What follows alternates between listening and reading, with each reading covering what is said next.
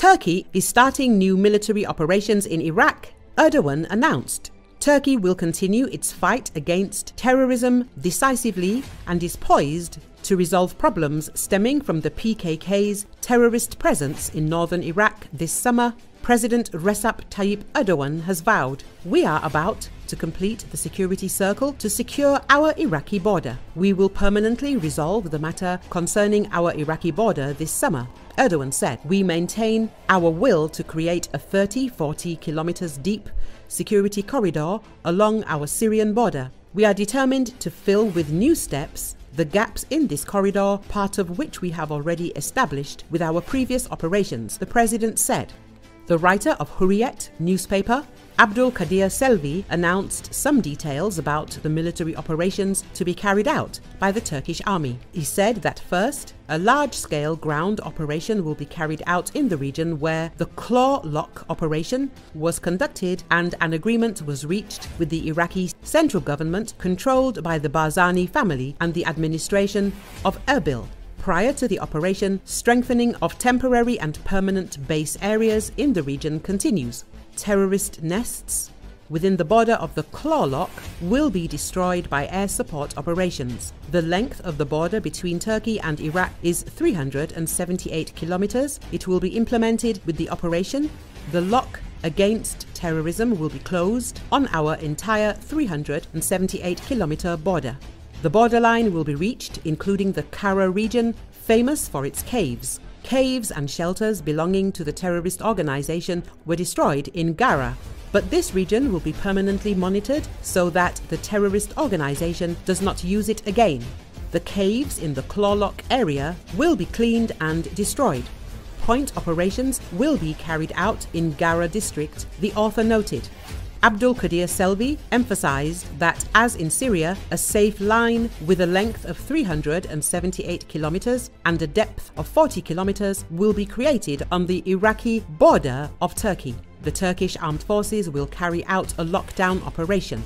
The Iraqi central government and Erbil are expected to provide intelligence support as well as take action against the PKK in Sulaymaniyah and Sinjar.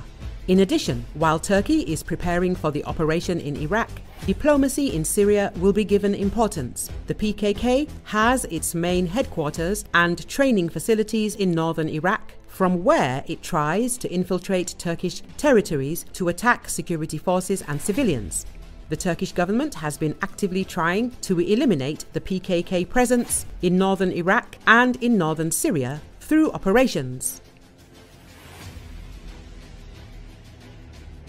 Czech President Petr Pavel, the army could be sent to Ukraine. Czech President Petr Pavel did not rule out the possibility of sending foreign troops to Ukraine. He said that European leaders should not limit themselves in terms of assistance to Kyiv. Pavel urged Ukraine's partners to extend the forms of aid for Ukraine, including the presence of foreign troops in Ukraine. He noted that it was not about sending combat units, but about different forms of aid and non-combat participation. "I endorse searching for new ways to help, including continuing the discussion about a possible military presence in Ukraine. Let's not impose limits on ourselves if we do not have to," Pavel said, adding that Europe must play a bigger role in deterring Russia. Pavel added that there was no difference whether Ukrainian soldiers would undergo training with Western instructors abroad or directly in Ukraine. Ukraine remains a sovereign state, even though it was attacked, he said, noting that a possible training mission is not a violation of any international rules. "We decide on our own which form of aid to choose," he added. The Kremlin has warned that if NATO sends combat troops, a direct conflict between the alliance and Russia would be inevitable.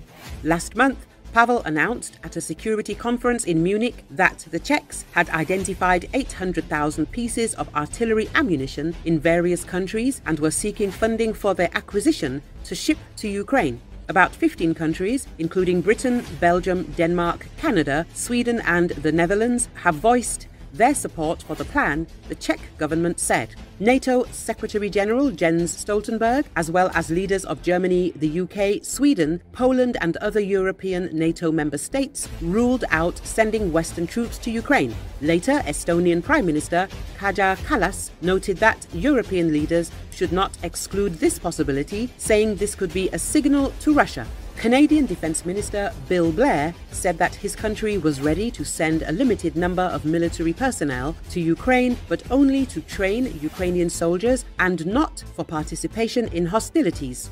During a 2-hour State of the Nation address, Russian President Vladimir Putin threatened tragic consequences if NATO troops were sent to Ukraine, claiming the West's support for Kyiv risks a conflict using nuclear weapons. Ukraine will attack the Russian army and infrastructure with 2 million drones. Ukraine is set to produce 2 million drones this year. Hanna Vozdaya, Deputy Minister of Strategic Industries of Ukraine, said this. At the same time, she acknowledged that the current needs of Ukrainian troops far surpass the country's financial capabilities, even with the assistance of partners. Even with our partners, it would be difficult for us. However, we are working in this direction. Vodzaya stated, "We are ramping up drone production," she added. Vodzaya addressed doubts raised among Ukrainians by President Zelensky's statement about producing 1 million drones, clarifying that, in terms of production, we are far beyond 1 million. "I am confident that this year we will reach the mark of 2 million, Vodzaya emphasized. Highlighting the capability of Ukrainian drone manufacturers, the deputy minister mentioned they can already produce up to 150,000 units monthly. The drone sector in Ukraine involves around 200 domestic companies, with nearly 60 of them already included in state orders. In an interview with The Independent, Oleksandr Kamyshin, the Minister of Strategic Industries, emphasized Ukraine's urgent need for ammunition due to the ongoing war with Russia. He noted that Ukraine requires an amount of ammunition that no single country can deliver, including the United States. Kamyshin also highlighted that the capabilities of Ukraine's defense industry far exceed the funding currently available for its support. Ukraine is positioning itself as a global pioneer in unmanned technologies, according to Kamyshin, with UAVs becoming a crucial weapon on modern battlefields. He expressed confidence that this year, Ukraine will produce over 1 million FPV drones and thousands capable of flying more than 1,000 kilometers, reaching oil refineries in Russia. In a meeting with Ukrainian and international journalists at the end of 2023, President Zelensky stated, "We will produce 1 million drones next year. We will make 1 million. We will do everything to make it happen."